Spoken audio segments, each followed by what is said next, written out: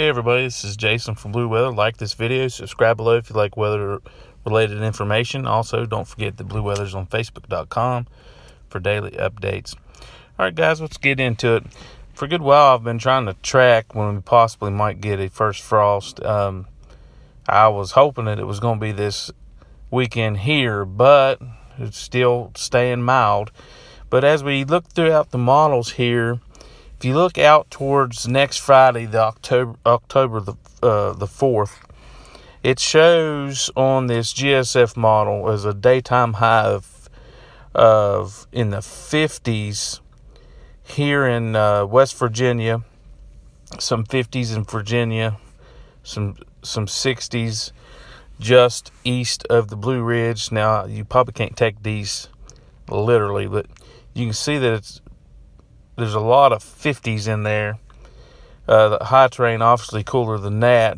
Now, if you look at the overnight temperatures on Saturday morning, October the 5th, the GSF model is showing that could see some frost there. Anything in the light blue is below freezing. So some of those particular areas could actually see a freeze if that was the case. But this is only one model.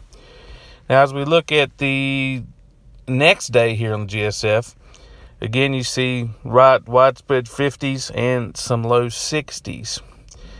Now, the Canadian model for that same Friday, October the 4th, showing low 50s and then some 60s in Virginia and 70s down in North Carolina.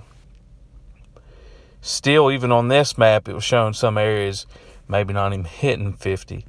But we're still, that's 10 days out, so nothing set in stone. Just trying to give you guys an idea of what the models are kind of putting out there. This here is the, you can see here on the GSF for the air temperature. You can see how it's showing around October 4th, a trough coming down over here on the East Coast, bringing that cold air in. And you also see that here on the Canadian, just not as cold as on this GSF model. But I'll be continuing to monitor this to see when our first freeze or frost is. Guys, y'all have a good day.